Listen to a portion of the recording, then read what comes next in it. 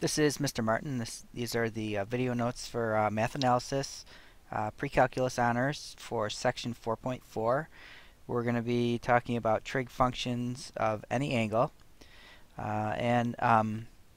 Really a lot of what we talk about in this section is just building on what we've done in the previous sections with the unit circle. So now instead of having a circle with a radius of 1, we're going to change to circles that have any radius.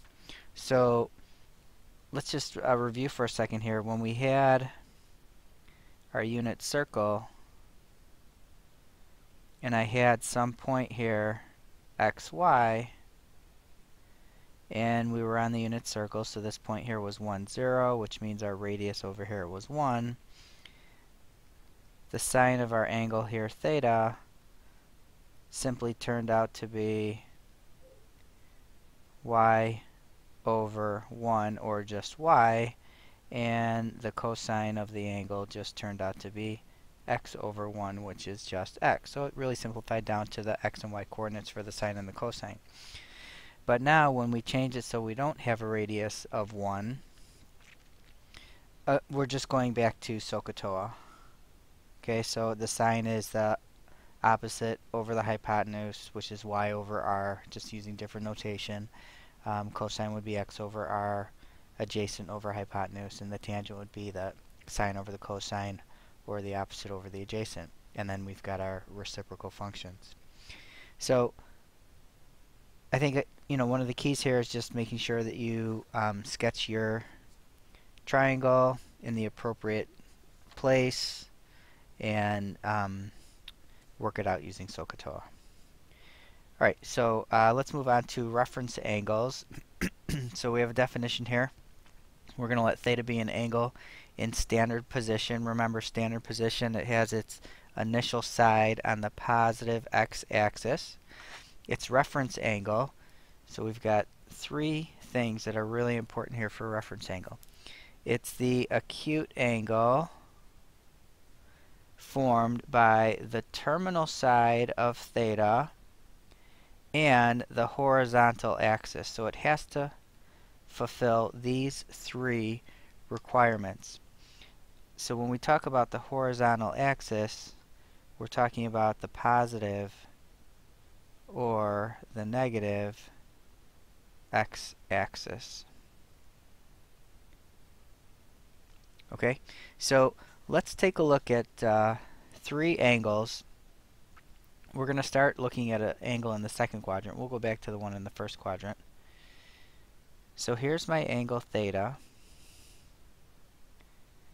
And my reference angle has to be the acute angle theta prime formed by the terminal side of the angle. So that's this side of the angle. And the horizontal axis. And it also has to be positive. So let's put this in here. Must be positive.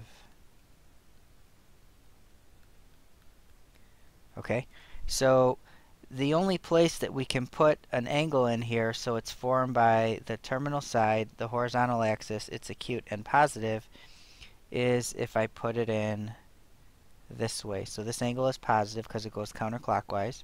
It's acute, it's formed by the terminal side and the horizontal axis. We'll call that theta prime. So if we were going to calculate this angle theta prime is going to be equal to, notice that these two angles add up to 180 or pi, so if we wanted to figure out what was left from that 180, we would just subtract theta, so pi minus theta, or if we're working in degrees, it would be 180 minus theta. Alright, so this is in quadrant 2. Now if we have an angle in quadrant 3, so here's my angle theta. Again, we need an acute angle formed by the terminal side, the horizontal axis, and it has to be positive. So the only place it could fit in would be here. So here's my theta prime. We can see it's more than 180. So if I subtract out the 180 or that pi, I can figure out what the theta prime is. So theta prime in this case, in the third quadrant, is going to be, actually, I'm sorry, it's, yeah, just subtract 180. So we're going to subtract 180 from theta. So theta minus 180, or if we're working in radians, it would be theta minus pi. Alright, so that's in the third quadrant. Alright, moving on to the fourth quadrant, then we'll go back to the first. So here's my angle in the fourth quadrant. Here's theta. So now again we need an angle that's formed by the terminal side, horizontal x-axis. It's got to be acute and positive. So the only way we could fit that in so it fulfills all those requirements is right in here. In this case, we see that these two angles, theta and theta prime, add up to 360 or 2 pi.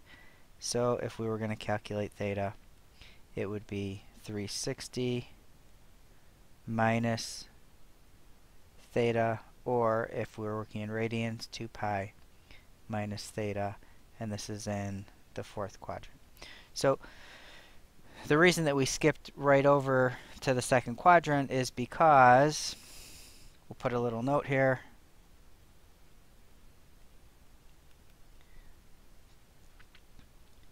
an angle in quadrant 1 is its own reference angle. Okay, so it's its own reference angle. Alright, so let's take a look at a quick example of a reference angle here.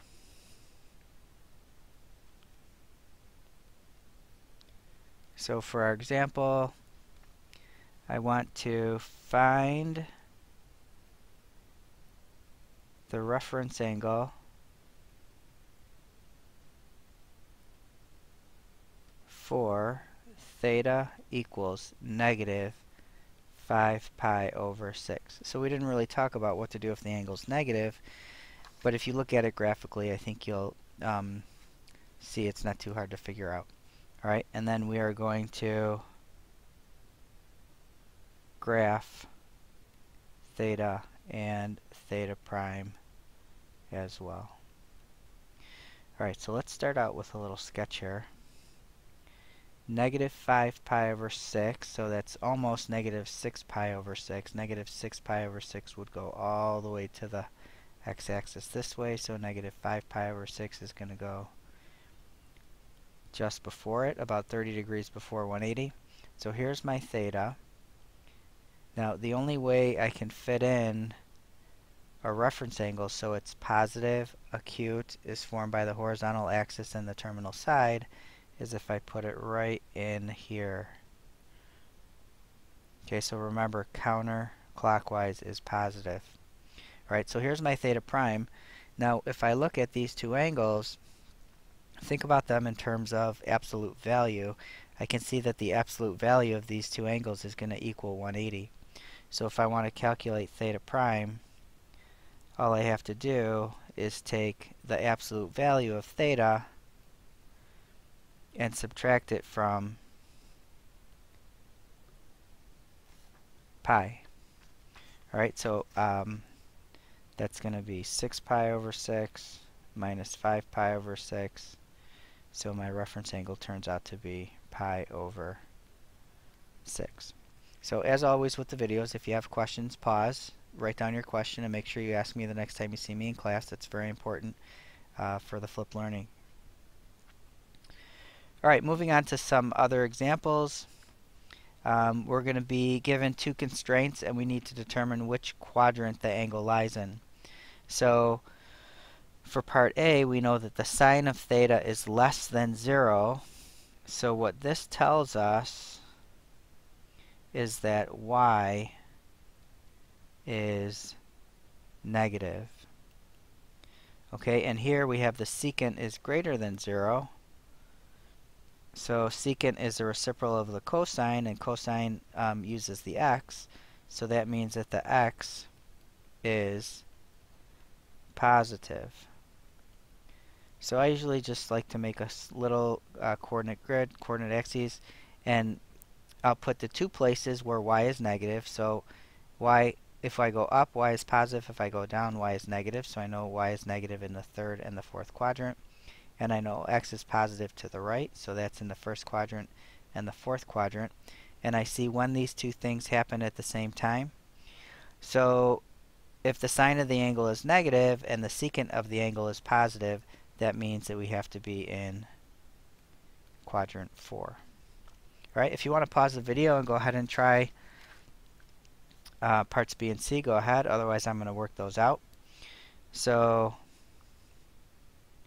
tangent is greater than 0. So since tangent's based on the x and the y, it's going to be positive when the sine, positive or negative, the sines of x and y are the same.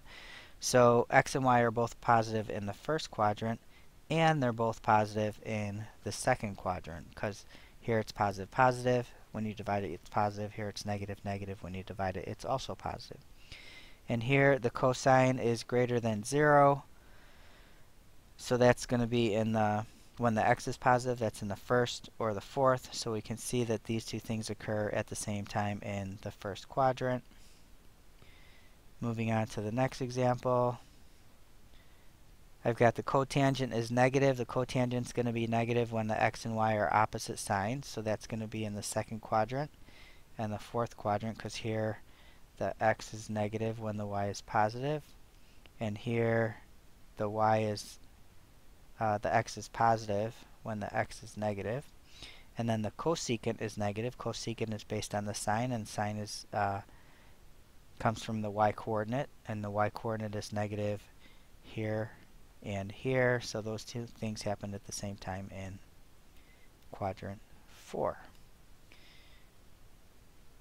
Right? So number 2, we want to find the remaining trig functions, and we're given that the cosine is negative, so that's going to be either in quadrant 2 or quadrant 3, and we're given that the sine is positive, so that's going to be either in 1 or 3. So I know we have to be in the second quadrant. So I've got a triangle in the second quadrant.